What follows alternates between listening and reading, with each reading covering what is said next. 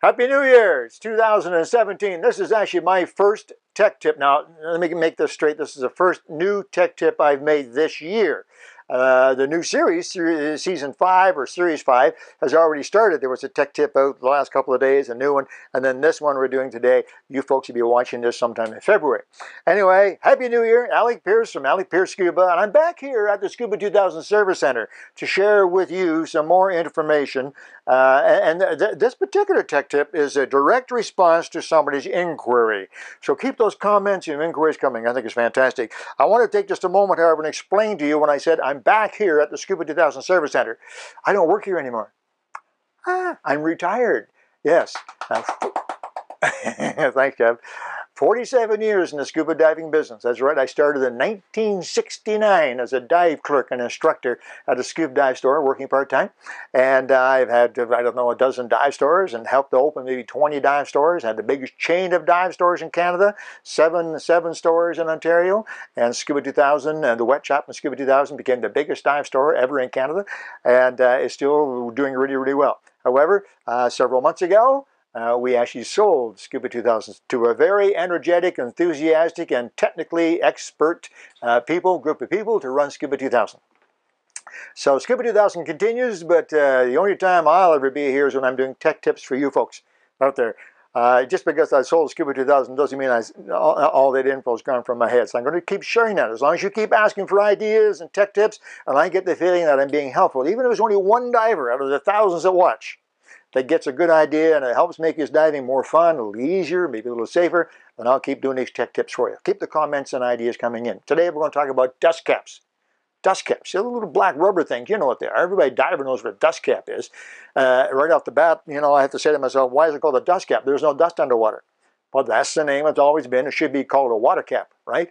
Or a dry cap. Anyway, they call it a dust cap. And every regulator's had dust caps, even going back to the 50s, my very first regulator. Two-hose regulator, Mistral, Aquamaster Mistral, with yellow hoses, had a dust cap. And my very first single-hose regulator, which was again a U.S. diver's Aquamatic, had a dust cap. And they all have dust caps. And as you probably already know, if you're a diver at all, you know the dust caps are designed to keep water, in fact anything, water or dirt, anything, out of the very critical first stage. As it is very, very important to keep dust and water out of there, in particular water. A single drop of seawater can wreak havoc on the inside of your first stage. We see it all the time here at the service center. A regulator comes in and it's beautiful. It's quite new, it's chrome and shiny and clean and everything else.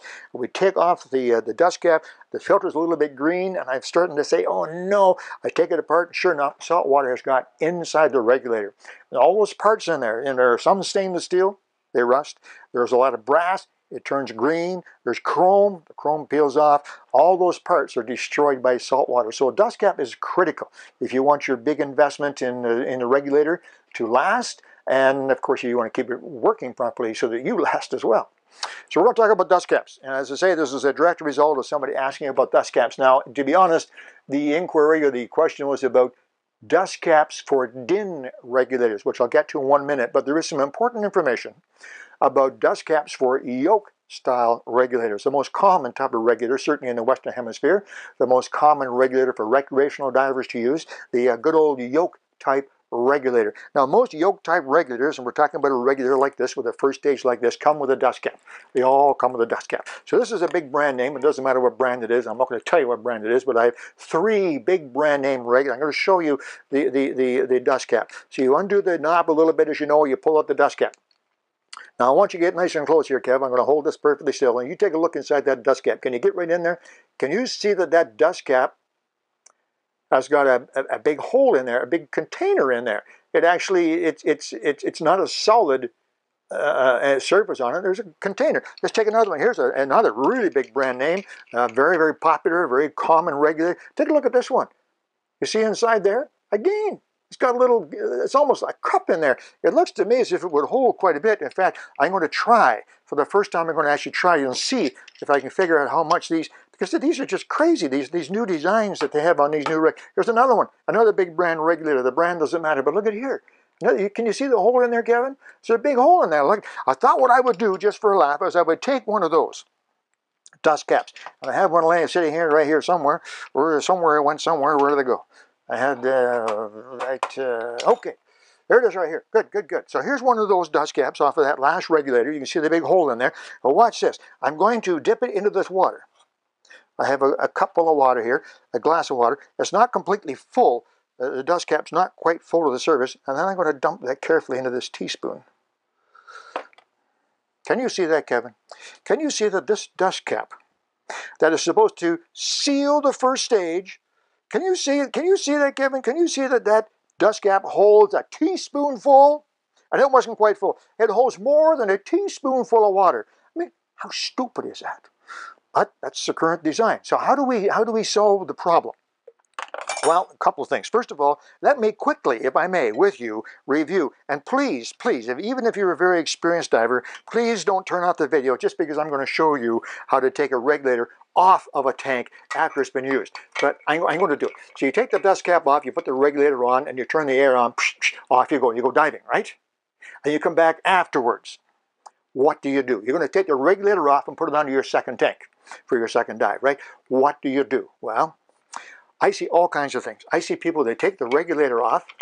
Okay, you've seen this, I'm sure you have. And they take the dust cap because they know they're supposed to dry the dust cap because it's been in the water, right? And so I see this all the time. And they blow it out with air from the tank. It sounds really impressive, doesn't it? Where did the water go?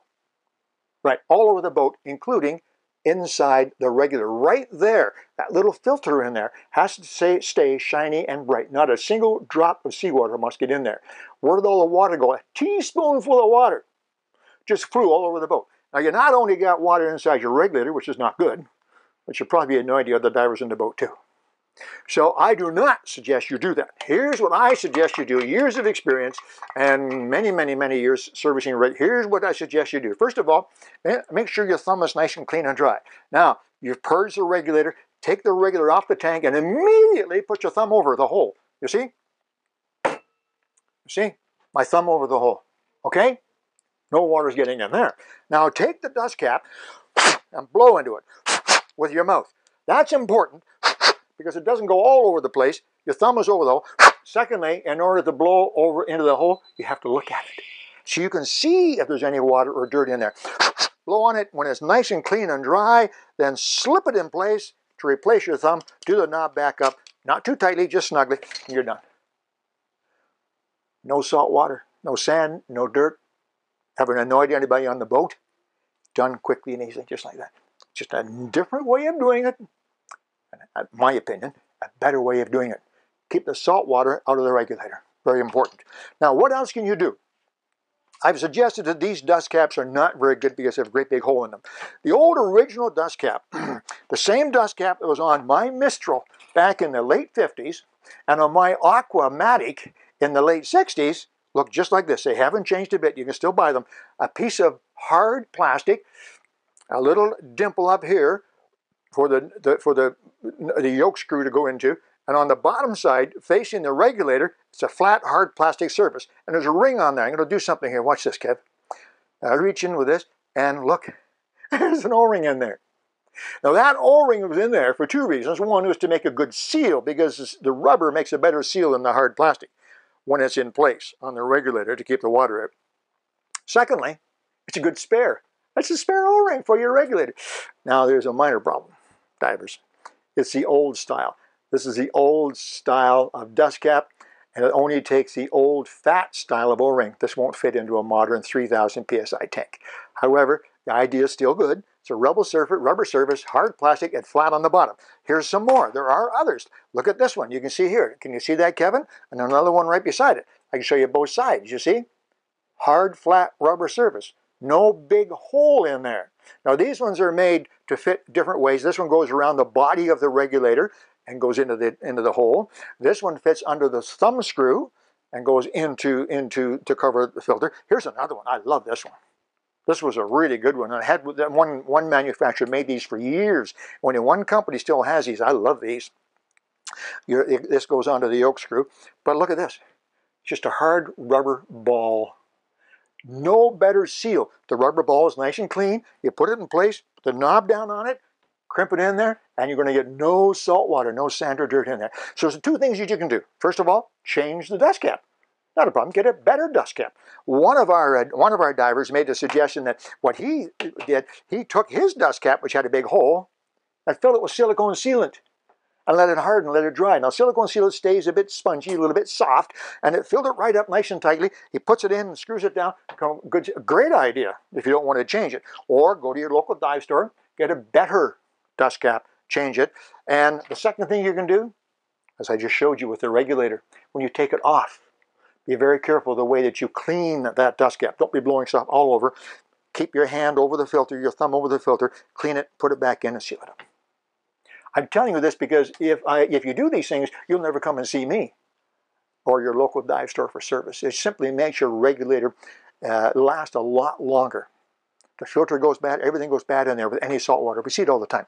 Now, as I mentioned, we're going to scoot on here. As I mentioned, the actual comment from the reader, the watcher, was about DIN regulators, because DIN regulators and DIN valves are a lot different than yoke type. I better take 1 second on that. This is a yoke type regulator, and I just showed you, you put a yoke on it, and you're all familiar with this, a yoke type, and it has an O-ring in there. I think you can see that, Kevin, that O-ring in there. Now watch, I'm going to take this Allen key and put it in there and take that out of there, and this is kind of interesting. With this particular valve, which is the only type of valve we use at Scuba 2000, you take the center out, and now we have a DIN valve. So this particular valve it's called a converter valve. It comes with set up for a yoke regulator, but if for whatever reason, because you're doing diving with high pressure tanks or different type of diving or diving in Europe, you can actually use a DIN regulator on it just by taking out that insert. Pretty neat, huh? It works the other way too, by the way. If you have a DIN valve on your tank and you want to use a yoke type regulator, you can simply pick up one of these inserts and screw it in. And now you can put your yoke regulator onto the DIN valve. So that's what a DIN valve looks like. And what goes into there? Obviously, it doesn't have a yoke or a yoke screw. No, it doesn't. This is a DIN regulator first stage. So you can see that this first stage has a knob that spins, and it has threads on it, and it has an O-ring on the back. So it's really very simple. I mean, I'm sure it comes with instructions, but you don't need them. You insert that in there, and you just tighten up the threads with that big knurled nut.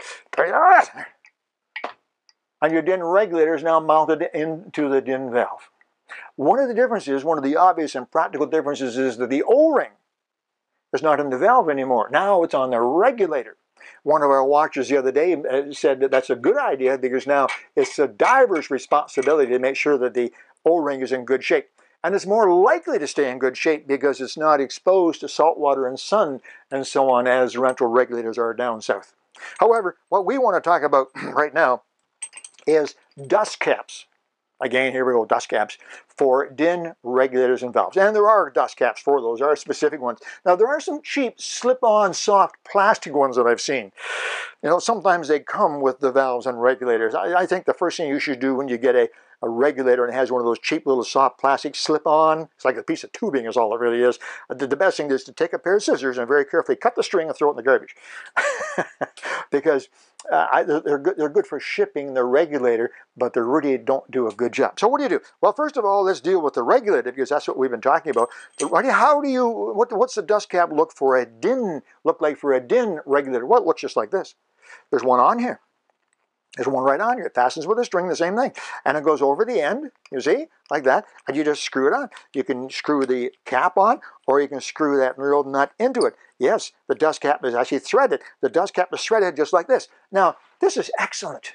This is just excellent because the O-ring in the regulator, in the DIN adapter, the DIN fitting on the regulator, is O-ring sealed. So it goes into this cap, and you can feel at the very end, you can feel it sealing. The O-ring seals down in there. It's a really, really good seal. And matching that, now what you can do at your local dive store, you can get a DIN valve matching dust cap because there's no point in having the regulator nice and clean if down in that you see the big opening, if in that big opening there's dirt. So now you can get a dust cap for your DIN valve. O-ring seal, yeah, right there, perfectly sealed with an O-ring. And perfectly sealed on the regulator too. So this is a much better DIN regulator dust cap and DIN valve dust cap. These particular ones I've just shown you are made of Delrin. It's a fancy name for plastic. Delrin has a capital. Plastic does not. But anyway, they're made of plastic. You can get the same things in metal. You can get them in black metal. You can get them in different colors. Now these are really, really nice. This is metal. It's metal. It's aluminum. And you can see it's beautifully made. And it's the very same thing.